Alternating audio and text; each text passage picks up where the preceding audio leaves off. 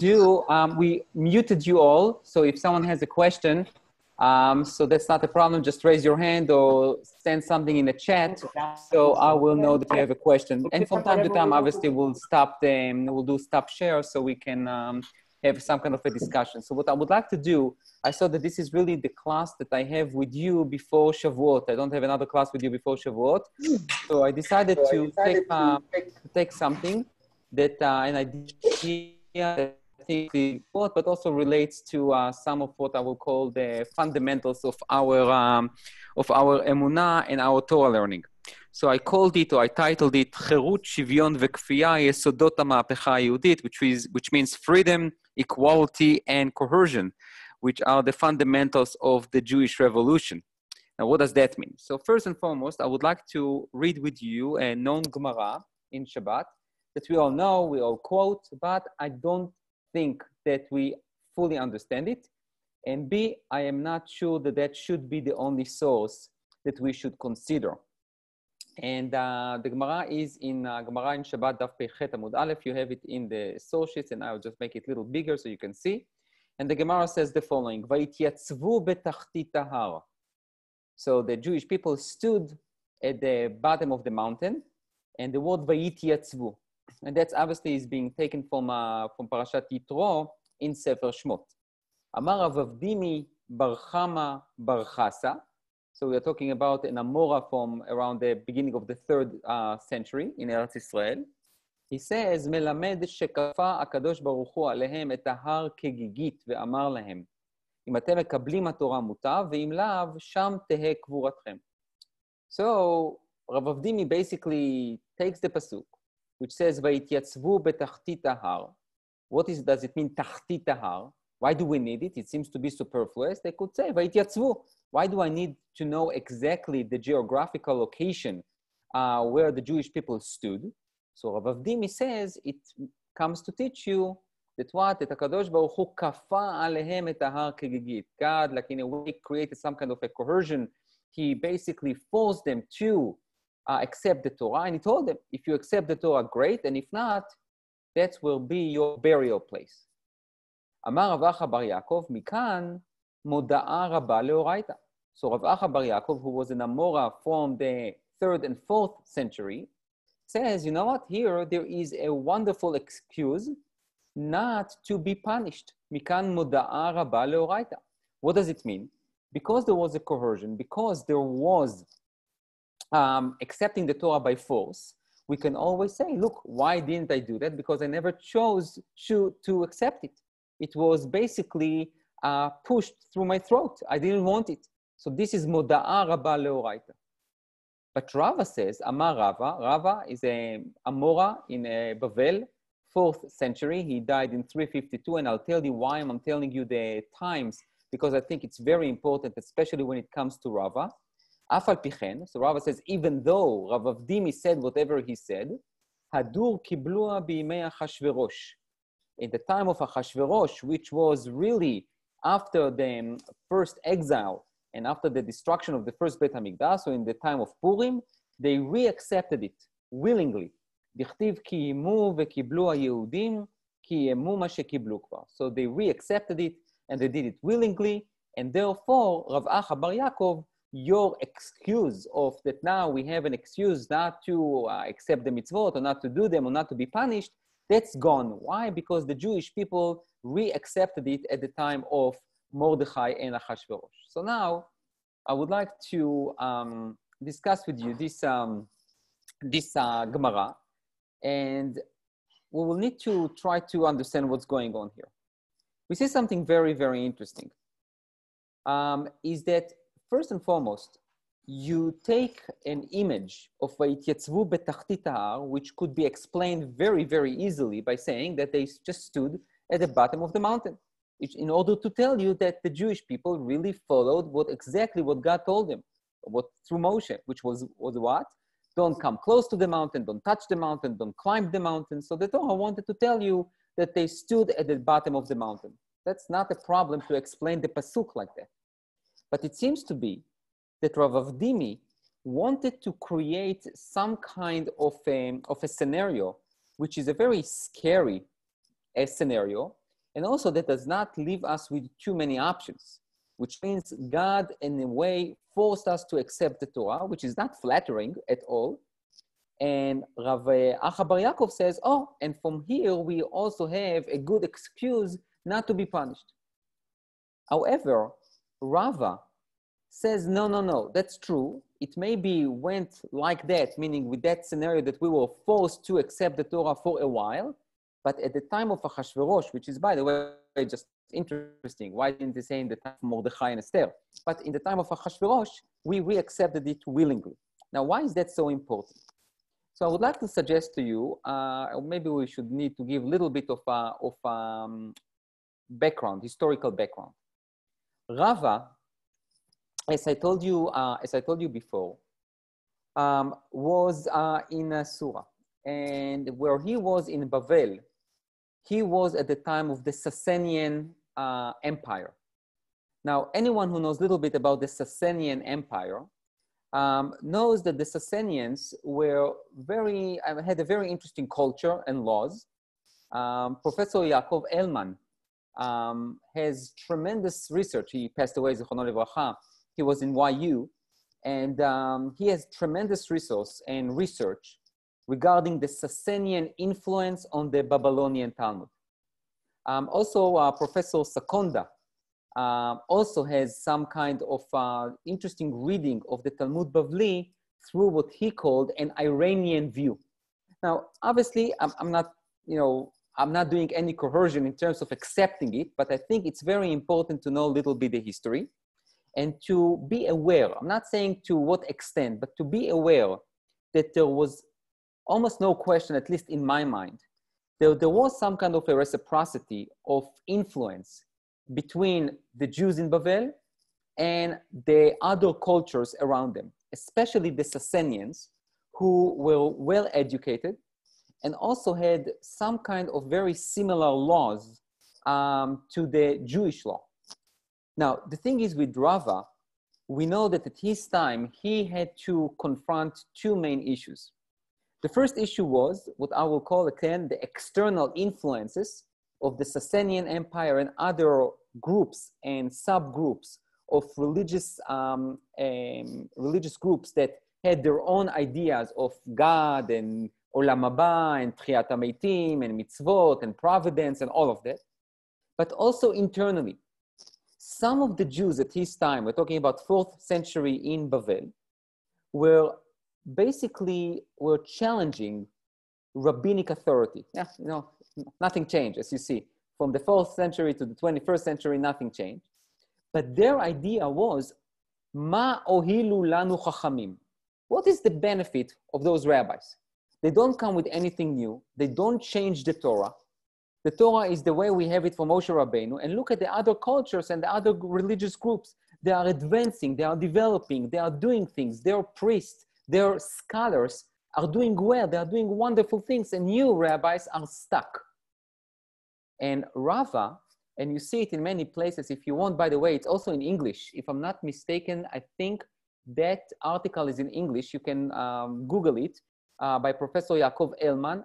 It's called Ma'aseh B'Shtei Ayarot, a tale of two cities. A tale of two cities, which he gives basically the fundamentals of this idea that Rava had to respond. And when you look at Rava in the Talmud, you see that Rava has a shita, has an approach, which is A, fascinating, but B, very, I will say, very new.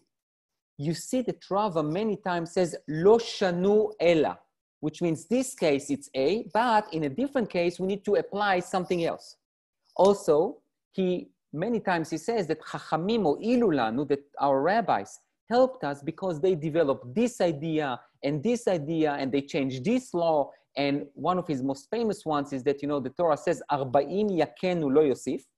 When it comes to lashes, the Torah says that you need to beat him up 40 lashes, but the rabbi says not 40, but rather how many? 39. So you see the rabbis changed something in the Torah. Now, why is that so important for me to share it with you? Not only because of the historical background, but because I think it explains what Rava says. until Rava, until the 4th century, the idea was we accepted the Torah. And when we say when we accepted the Torah, I'm talking about Torah shebichtav and Torah shebe'al peh by force. That was probably the idea, that we were forced to get it and we can't change it. We can't move. We can't do anything. Rava says, no, no, no. Hadur kiblua b'imei Achashverosh. The Jews re-accepted it upon themselves willingly, and they also accepted the authority of the rabbis that received the authority from the Torah. As rabbis have the responsibility, the privilege, the obligation, the opportunity to do what? To continue on the Torah willingly, not just to do it, but rather to develop it. Now, I will share with you one more thing that I think is also very important. On this topic, I have less knowledge, so I can't quote you articles about it. There are some which are interesting, but I didn't really delve into that situation.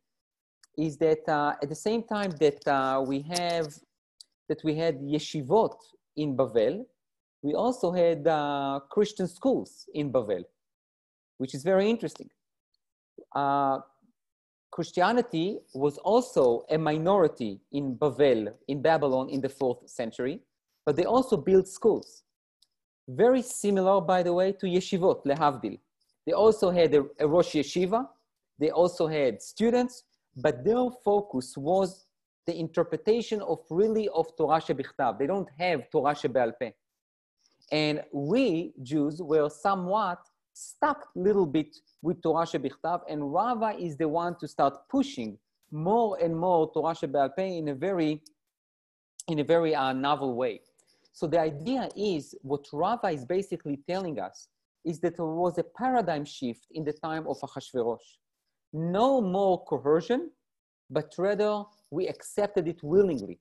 No more excuses of not doing things. We accepted it, and we had really, to some extent, in the time of Achashverosh, who basically had he was the king over the entire domain of wherever the Jews were.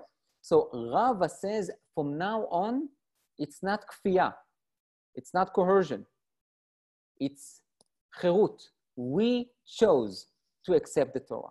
And based on that, now you need to also listen to the rabbis that obviously received that permission from the Torah to do כל הדבר אשר יאמרו לך תעשה, לא תסור מן הדבר אשר יאמרו לך ימין ושמאל, that you should not deviate from whatever they're telling you, right or left.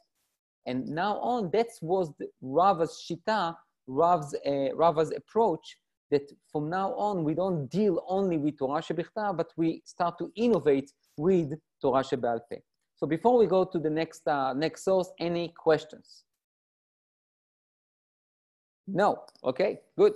So we will go back to the source sheet, and it says like that. So without Rava, the notion that we receive or that we sense from this Gemara is that we really accepted the Torah, and at least until Achashverosh, the time of Achashverosh, by force. However, there is another Gemara in Shabbat, just the same page, and it says there, Amar Rab Lazar, בשעה שהקדימו ישראל נעשה לנשמע, יצתה בת קול ואמרה להם, מי גילה לבנה הרע זה שמלאכי השרת משתמשים בו?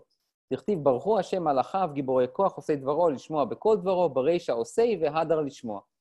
We obviously have a contradiction to the previous source, because this source basically says what? This source says that the Jewish people accepted the Torah willingly. Not only that they accepted it willingly, they acted like angels. At the beginning, they say, let's do, and only after that, let's hear, which means they said, hineni. So, and Hashem was so impressed. He says, mi gila raz lebanai raz ze, meaning who revealed that secret to the Jewish people that the angels, the ministering angels, are using it. So it seems to be that we're not talking about a threat, that if you don't accept it, I'm going to kill you. It seems to be so nice and wonderful that the Jewish people accepted the Torah without hesitation. So obviously we need to understand what is exactly the relationships between these two sources. Now, in addition to it, now we'll take a source which is a little bit not little bit, it's definitely more ancient. The Mechilta of Rabbi Ishmael, Mechilta de Rabbi Ishmael is a Tanaic source. What we saw before, we are talking about Amoraic source. We saw the 3rd and 4th century, and we are talking now about Rabbi Ishmael, who was a Tana. So we are talking at least about 200 years before, or even a little bit more. And there it says something else. Vayityatzvu, nitzpafu, meaning they got crowded together, they gathered together. מלמד שהיו ישראל מתייראים מפני הזיקין, מפני הזוועות, מפני הרעמים, מפני הברקים הבאים. So the Jewish people were terrified from what? From all the sounds and the voices and the smoke and the shofar that was blown on Har Sinai. And בתחתית ההר, what does it mean in the bottom of the mountain?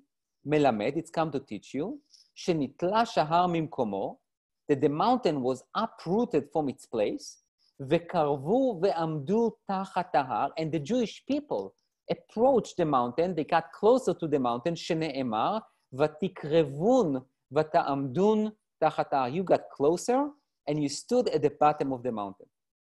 Now, obviously, you know what? I'm not going to tell you. I want you to ask you, how does the Mechilta depict this idea of Ma'amad Har Sinai? If someone wants to share his thoughts or her thoughts, please raise your hand or unmute yourself. First, is my question clear? Just not your head. שנייה. אנחנו לא פתחנו להם, אם אתה רוצה שאלה, צריך לתת להם אפשרות לפתוח מיקרופונים. Oh, they cannot unmute themselves? כן, עכשיו כל אחד, everybody can open microphone to ask question. Okay, if not everyone needs to open up their microphones to ask questions, only if someone has a question, okay? It sounded like they were so scared from all this chavaya that they almost went under the mountain to hide. Okay, not that. Even more than that, Jeff.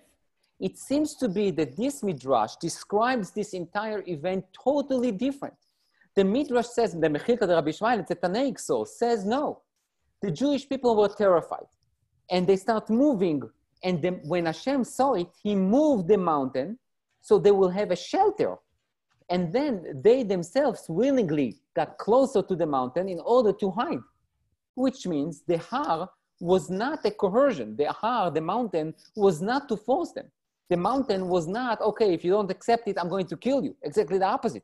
The Jewish people were terrified. In order to calm them down, Hashem told them, come closer to me. It's like I'm going to, spread my wings and you can be under my wings and I'll protect you.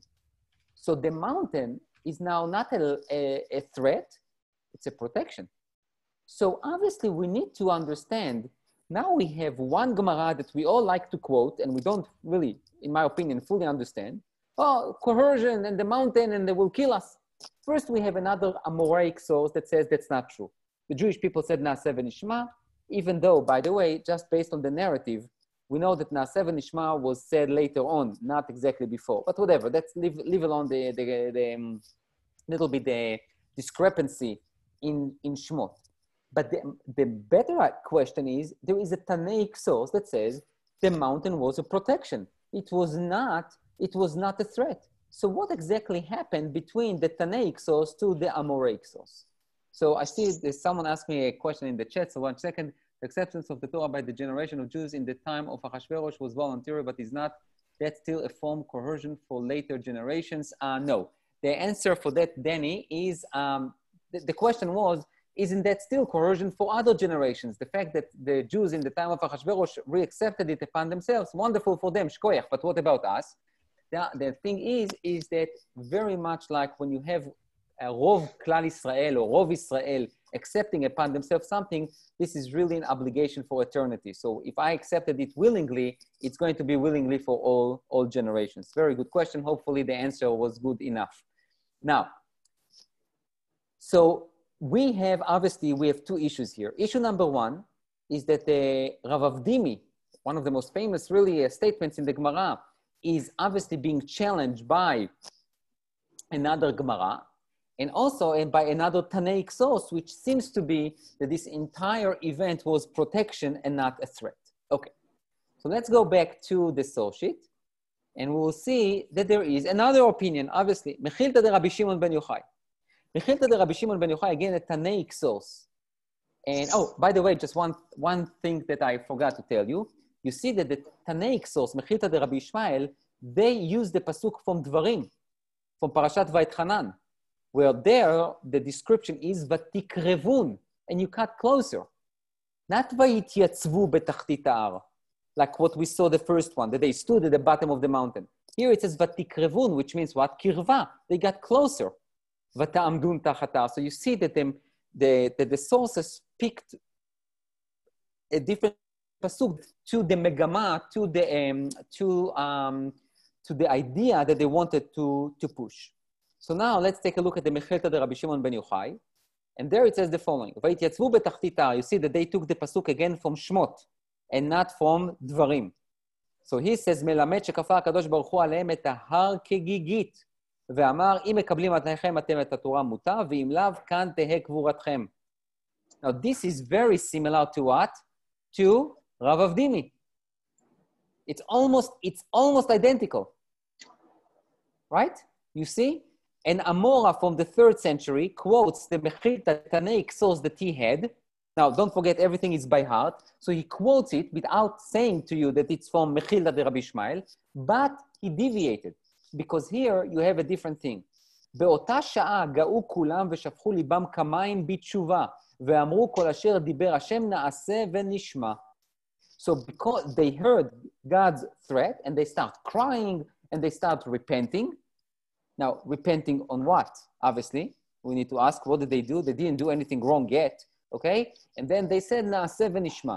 אמר הקדוש ברוך הוא, ערבים אני צריך. So Hashem says, you know what? I don't believe you.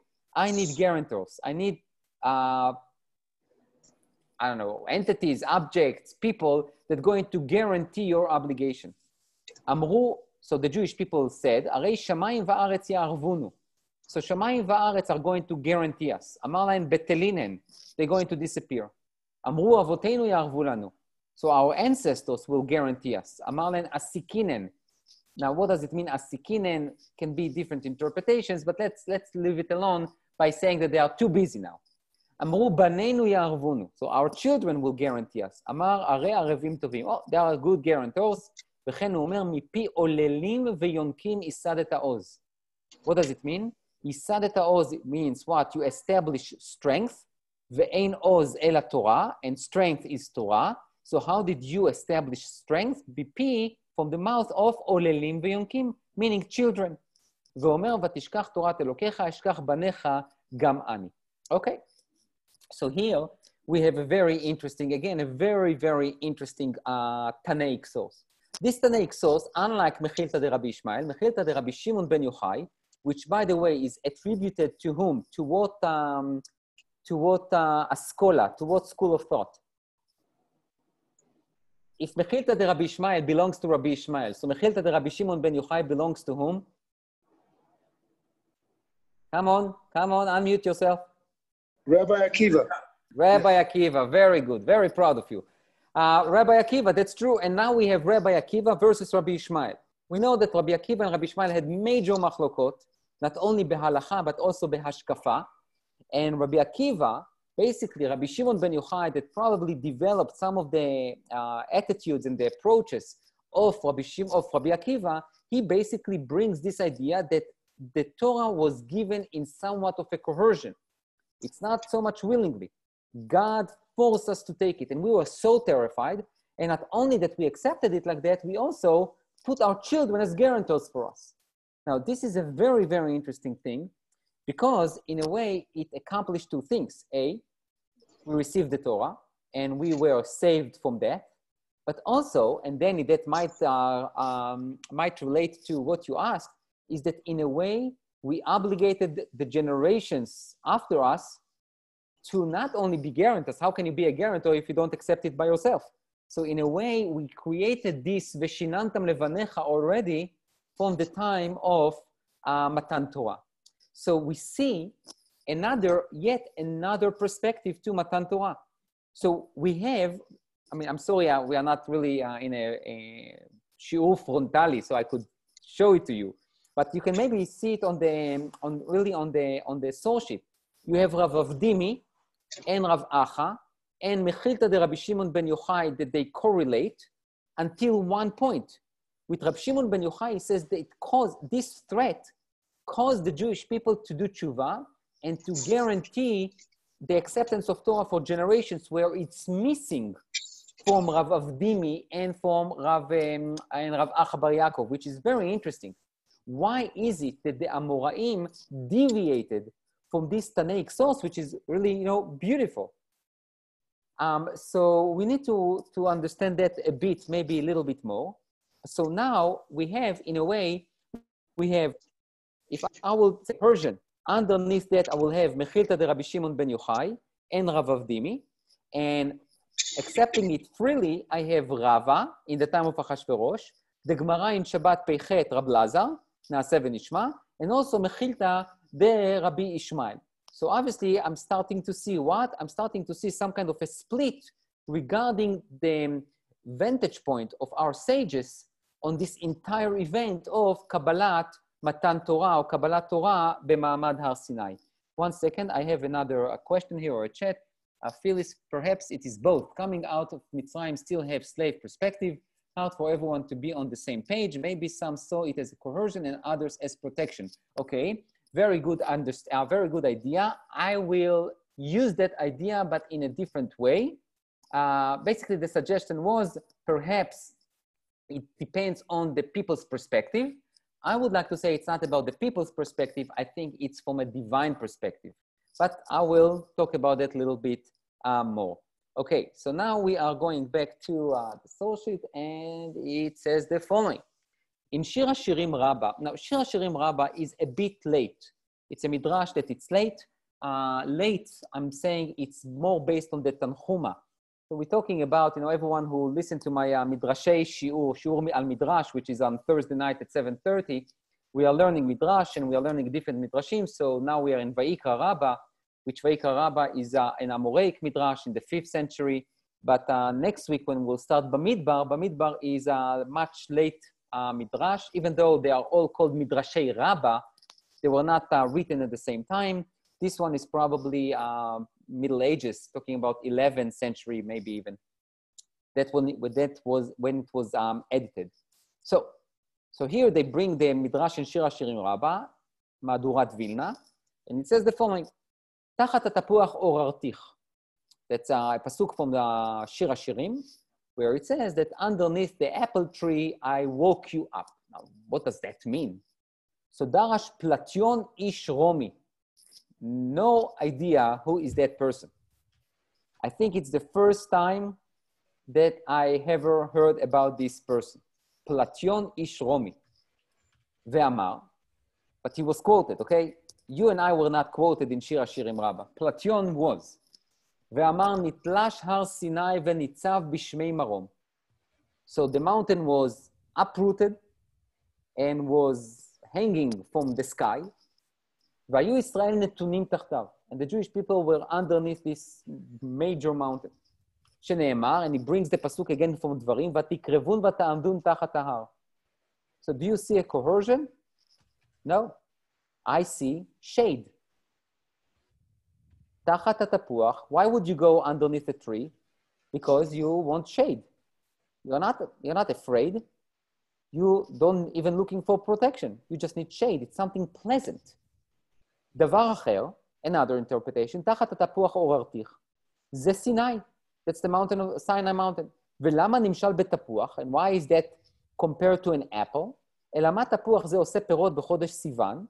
I don't know agriculture. I guess apple trees are very fruitful on the month of Sivan. You can correct me if it's wrong. It doesn't matter. The idea is there. Kacha Torah nitna b'Sivan. The Torah was given in Sivan.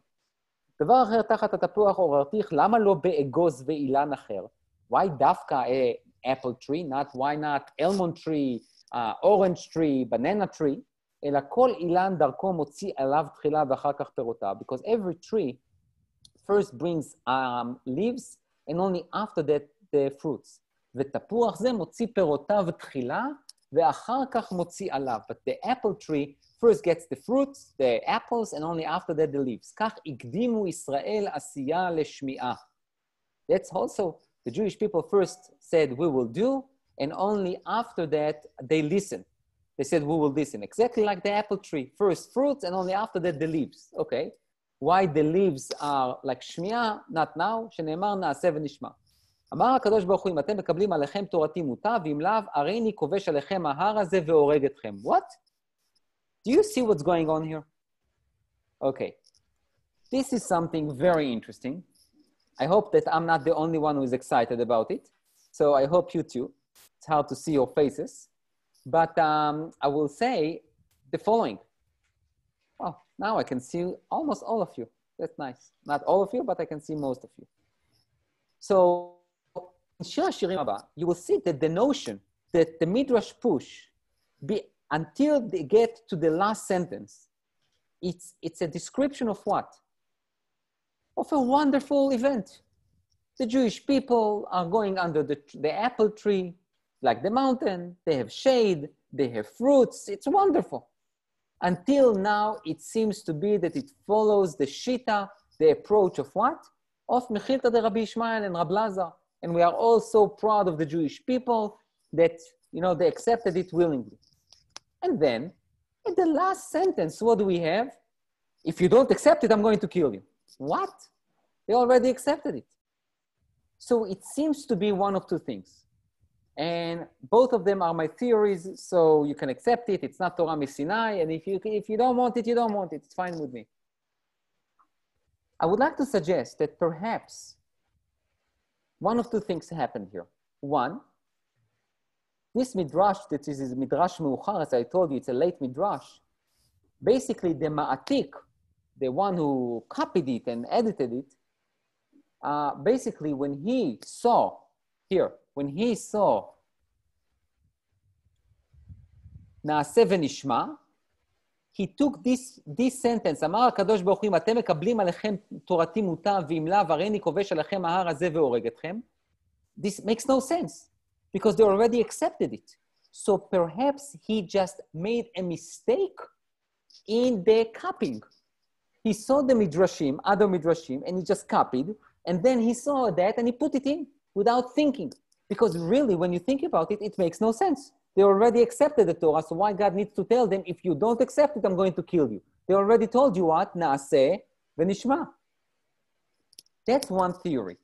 The second theory that I would like to suggest is that no, this midrash has no mistakes, not at all. He has a message to send us. Both are needed. God was very happy that we said Naaseh v'nishma, but it's not enough. It's not enough based on the midrash, the mechilta, that says that he needs arevim, he needs guarantors. And at this midrash, it says it's not enough, and I'm not interested in guarantors. I'm interested that you will accept it also by coercion. Now, why is it? Why, if I am willingly accepting it, why God felt that he needs to what? To force it through our throat as well. So I see there is a chat here, just 1 second. They accepted shebichtav, but we are forced to accept sheba'al peh. Probably not. They accepted shebichtav. Okay, so probably not, because they accepted both. We didn't do this discrepancy between Torah shebichtav and Torah sheba'al peh yet. Okay, so now let's go back. So everyone is with me? Just nod your head, raise your hand, or something that I know that you are all with me. Okay. Let's go back here. Okay. In מסכתות קטנות אבות דרבנו נתן, says the following. יש אומרים, היה יוצא להם מים חיים מן הים, ושותים בתוך הגזרים. That's when they split the Yam Suf. So there are many midrashim that talks about the wonderful miracles and wonders that the Jewish people experienced. And there was like good water that came out from the ocean. לפי שמימי הים מלוכים הם שנאמר נוזלים. ואין נוזלים אלא מתוקים, שנאמר באר מים חיים ונוזלים מן לבנון. So, you know, the Jewish people, when after the splitting of the sea, they had to walk through the Yam Suf. So they were thirsty. So God gave them sweet water, because the water from Yam Suf are obviously salty. וענני הכבוד למעלה מהם, and the clouds are above them, שלא ישלוט בהם השמש, so they will not be, they will not suffer because of the sun, ועברו ישראל כן כדי שלא יצטערו. So the Jewish people, when they split the sea, it was not enough all the other miracles, they also had shade from ענני כבוד, and they also had water. רבי אליעזר אומר, תהום כפה עליהם מלמעלה, ועברו בו ישראל כדי שלא יצטערו. What does that mean? Rabbi Eliezer says what? Tehom, what is Tehom? Tehom is the water from underneath. Kafa alehem milemala. He froze it in a way above them. Ve'avru bo Yisrael kedei shelo yitzta'aru. What does that mean? Is the kfiyah was something bad or something good?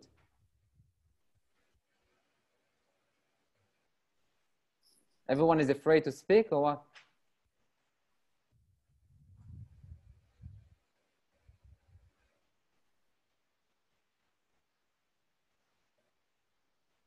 It's okay. It's only recorded and being broadcast on Facebook and YouTube. So if you make a mistake, no one knows. It sounds like it was good.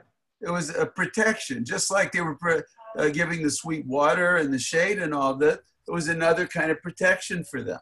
Exactly. It was shade. It was something that they will not suffer, that they will not be afflicted, that they will not feel bad about themselves. It was a wonderful thing. So again and again, we see what? We see an idea that kafa alehem ar kegigit is not necessarily a threat. It can be something wonderful. And the Jewish people accepted the Torah willingly and happily and with pleasant experience. So how can we understand it? So obviously we can say, look, different of opinions. It's not the first time that something like that happened. But I think that there is something much deeper than that. So if we go back, can you see it? No, you can't. Okay, I need to share it again. Okay. So I am going to skip this one just because of time. I see that this is another topic in that topic. So I'm going to skip it. And I'm going to go here. So our main question, the other one, the other source that I skipped, you can take it and think about it. This is a little bit of a contradiction to Rav Avdimi's opinion, and there is a way to reconcile it. So you can have some homework if you want. But because of time, I want to deal with our main question, which is how can we understand the need of both, which means the need for accepting it willingly and the notion of coercion. So, Rav Kook, in מאמרי הראייה, says the following.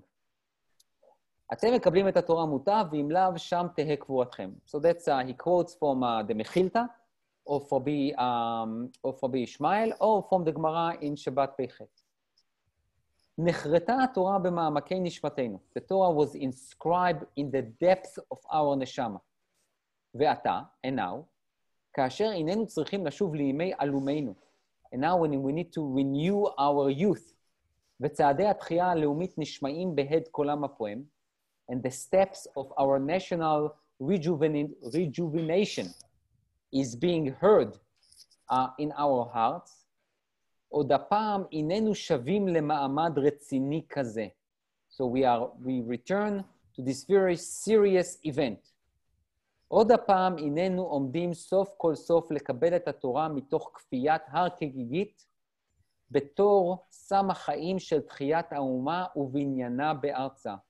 It says now when we started our national rejuvenation, we need to again go back in time to some extent and to accept the Torah with some kind of a coercion. אולי לא נעים לנו הדבר, maybe it's not so pleasant. אילו היה תלוי בחפצנו הפשוט, if it was depends only on our will, אפשר שהיינו בוחרים בקבלה כזו שבה החוק רצון חופשי. We will choose probably to accept it willingly, שאנחנו חושבים אותו ליותר אידיאלי, because we think it's even more ideal.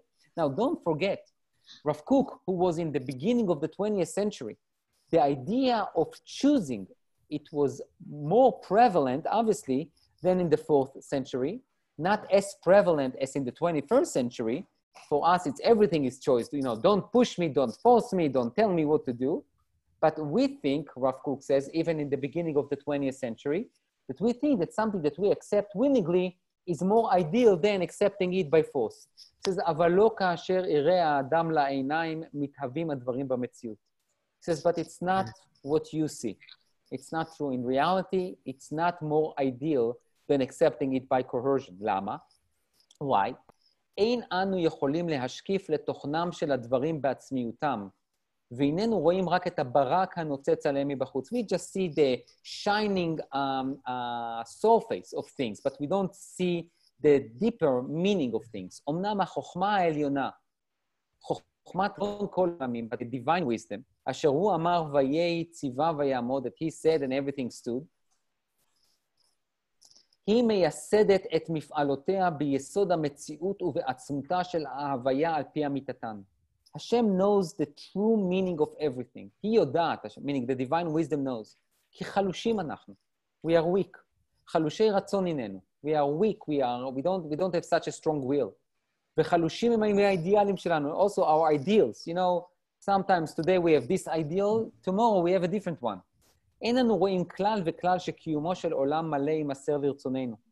ועל כן הננו קרואים מתוך הכרח אל הדבר הגדול והנשגב העומד ברומו של עולם, ומתוך הכרחים פנימיים והכרחים חיצוניים לקבלתה של תורה ביסוד תחיית הפלאות שלנו גם בהווה. So, Rav Kook suggested the following. He says, look, to accept something willingly is wonderful. It sounds great, especially for the new generation. But you know what? If you really know yourself, you know that it's not enough. We know that how many times we accepted upon ourselves to do something and we had an ideal and it lasted for 24 hours, 48 hours, 72 hours, maybe a month, maybe a year, and then it faded away. In order to cement our obligation and our commitment to the acceptance of the Torah, we must have coercion. We need to know that that we accepted it in a situation that you cannot get out of it. It does not require your consent. It was wonderful that we accepted it, but that was not enough. We needed guarantors or a guarantee based on the different two sources. We needed to have acceptance by force, because if not, Hashem could not rely on us that we will continue on with our commitment to Torah. So Rav Kook in a way says that the coercion is because of human weakness, because of human deficiency. We needed something that will force us to accept it. Okay, that's Rav Kook. I will not take questions now. I just want to contrast it with Rav Soloveitchik. Rav Soloveitchik says the following. העם הסכים להיכנע לרצון השם, כתוצאה ממשא ומתן חופשי בין משה לבין העם כפי מסופר בתורה. Meaning the nation was willing to submit himself to Hashem's will as a result of this negotiation between Moshe and the people, as it's the Torah described. ואילו דעת התלמוד, but the Talmud says שכפה עליהם הר כגיגית, מתייחסת לפעולה שנעשתה לאחר שהברית נחרטה על פי החלטה חופשית.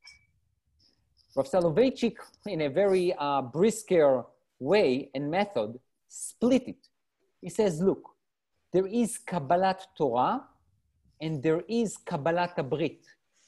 Kabbalat Torah was done willingly, as the Torah described, which was God had a discussion with Moshe, Moshe had a discussion with the people said, Na'aseh v'nishma, wonderful. However, after the covenant was signed and sealed, the covenant between the Jewish people and Hashem, then the kfiyah was after the brit was signed. We need to know that this brit will not be broken. לפי הנראה האלוקים דורש מהקהילה שתי התחייבויות. God demands from the community, from the Jewish community, two obligations. האחת היא כללית, לציית לרצון השם. One is general, to obey God's will, והשנייה היא התחייבות כלפי כל חוק וחוק. And the second one is an obligation regarding every detail. ההתחייבות השנייה נתקבלה מתוך כפייה. The second obligation was accepted through coercion. הטעם להכנסת גורם הכפייה, and the reason to insert the ingredient or the factor of coercion, הוא שאיש הברית חש שאלוקים כופה עליו או מכניע אותו אף בשעה שהוא פועל כבן חורין. Now, this is obviously, like all other Rabbi Soloveitchik's ideas are a little heavy, so we need to try to break it apart and to try to really understand it. And I would like to suggest, Rav Kook looks at that through the prism of Torah shebichtav and Torah shebe'al peh. When you read Torah shebichtav, you don't see that God had to force the Jewish people to accept the Torah. They said, Na'aseh v'nishma, and Moshe went up and went down and went up and went down, and everything is wonderful. Only the Gemara, it's really not only the Gemara, it's already in the Mechilta of Rabbi Shimon ben Yochai. You see the notion of kfiyah, of coercion, of force. And Rav Soloveitchik says the following, he says, look, the Brit and everything was more in general terms.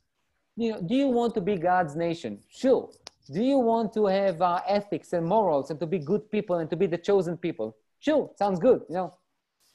But now when we go to the details, then people are like, you know, I'm not sure. Is that really in the general concept? And God demands two obligations, two commitments.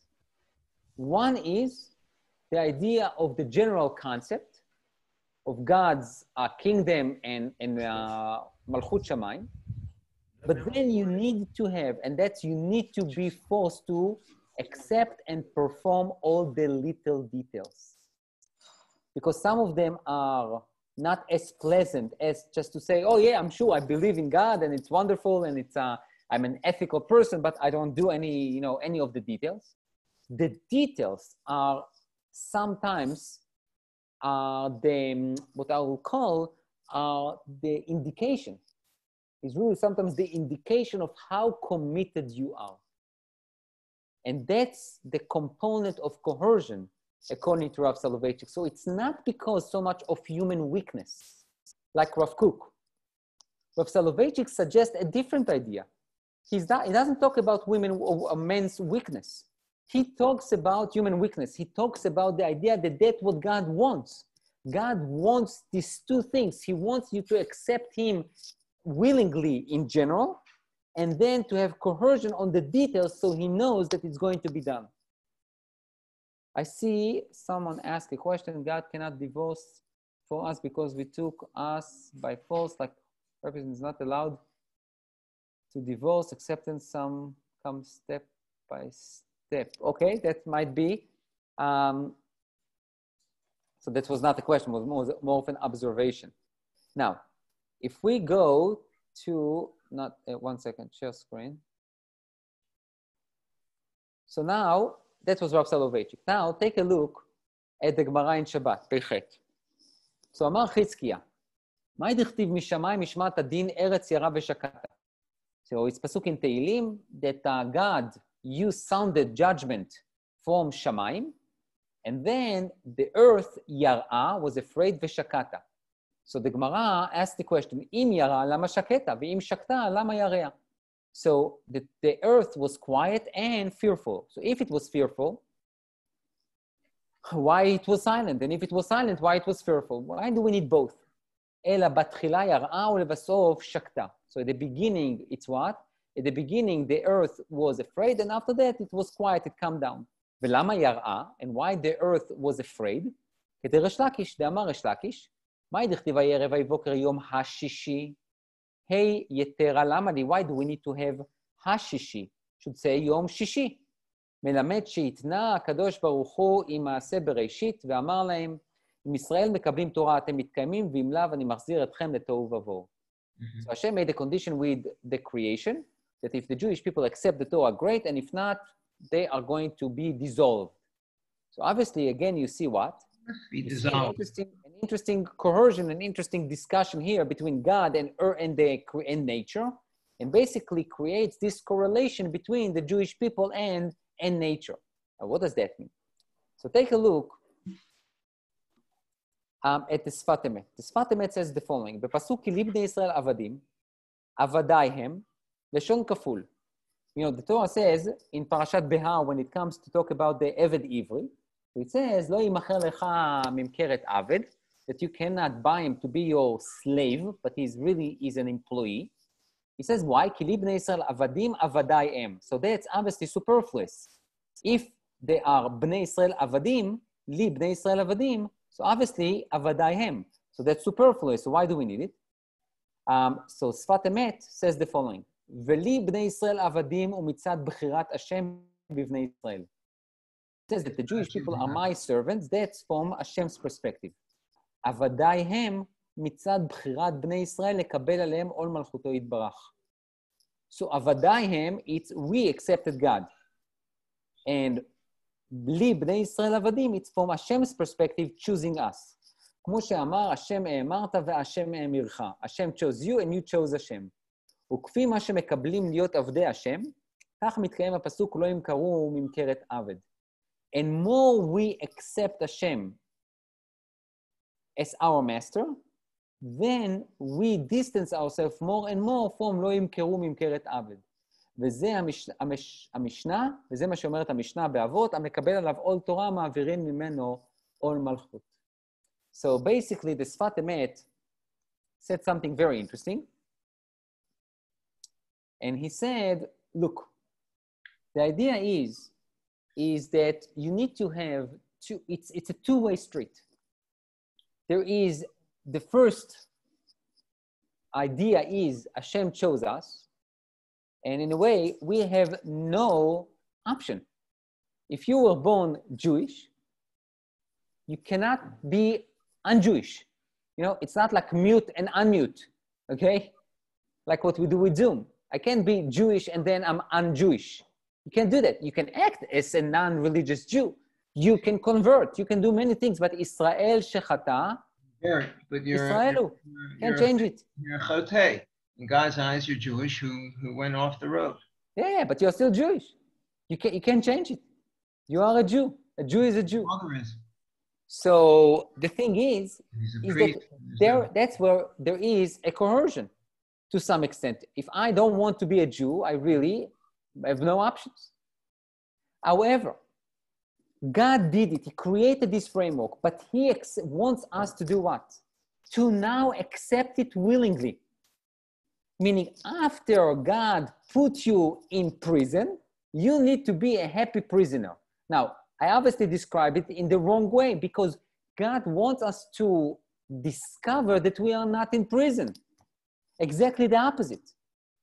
Even though God put us in somewhat of a framework, this framework allows us to blossom, to flourish, to be the best people we can. And that's what the Sfat Emet says, more המקבל עליו עול מלכות תורה, more you learn, more you quote unquote enslave yourself to Hashem, you become a better and a free person. אין לך בן חורין, אלא מי? Okay, שעוסק בתורה. You don't want to unmute yourself. Okay. The best free person is whom? Is someone who is engaged with Torah learning. Meaning, more you freely want to become Hashem's servant, you become more free. And that's why you need the coercion and the accepting it willingly. Meaning the coercion basically established the fundamentals of relationship between Hashem and the Jewish people. That was coercion. But after that, after you are stuck and you are a Jew, and that's it. Now you need to learn how to what? How to say in a way, אהבתי את אדוני, את אשתי ואת בניי, לא אצא חופשי. I don't want to do anything else besides being Hashem's servant. So that's why you need to have this duality in terms of coercion and accepting it freely. And now, if we talk about cherut, freedom, and choice, obviously we need to understand American Judaism, right? Now, understanding American Judaism is an interesting book. And there is something very interesting there regarding our issue. So it says the following: authority, as it is most generally understood, has reference to the basic social fact that individuals are differentiated with respect to the possibility of their affecting each other's conduct. The religious specialist is said to have sacred authority because he legitimizes authority in terms of an ultimate value system, and because he is able to affect the behavior of others so that it will be in accordance with this system of ultimate values. There are three aspects of the authority of religious specialists which should be kept in mind. So we talks about, every specialist in whatever area has like fundamentals of values. So the religious specialist also has three. A, the manner in which this authority is legitimated by a claim of a direct communion with the transcendental order. Meaning we come and we tell you, look, God said this, God said that, or we think that God said this or that. We need to know that when I tell you that as a rabbi, I need to know that it's what, that he has a direct communion with this transcendental order. The second is the type of kind of authority that the religious specialist possesses. Imperative authority characterized by the possibility of applying organized, relatively specific sanctions, which include use of coercion, or influential authority. That will be more of a modern way to say coercion, which by hereditary and exemplary conduct involves the imposition of an unorganized, diffuse sanctions. Third, the extent of the authority of the religious specialist, how many individuals act in accordance with the rules he imposes. Okay. So, what do you have to say about these three fundamentals and how they relate to what we spoke about? I need to breathe, so please unmute yourself and share your ideas.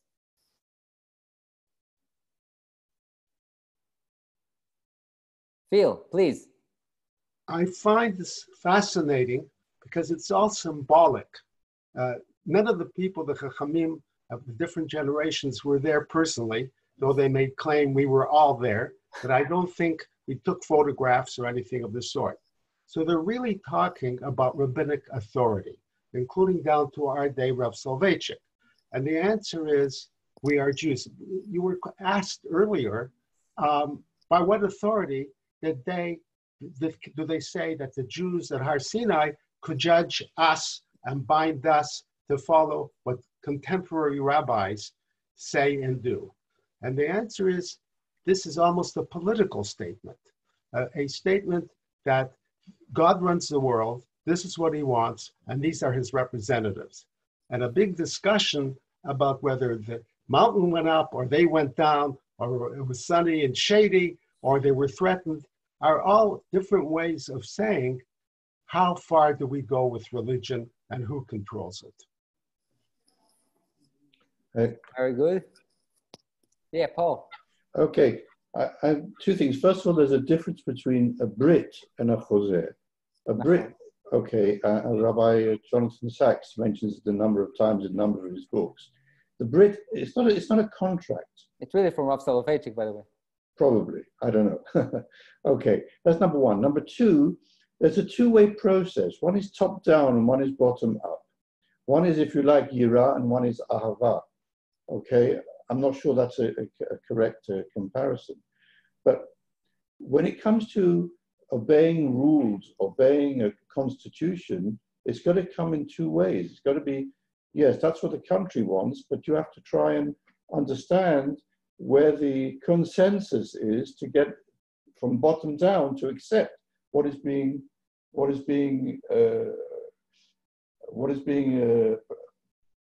given to you. I think here with the Torah, it's similar.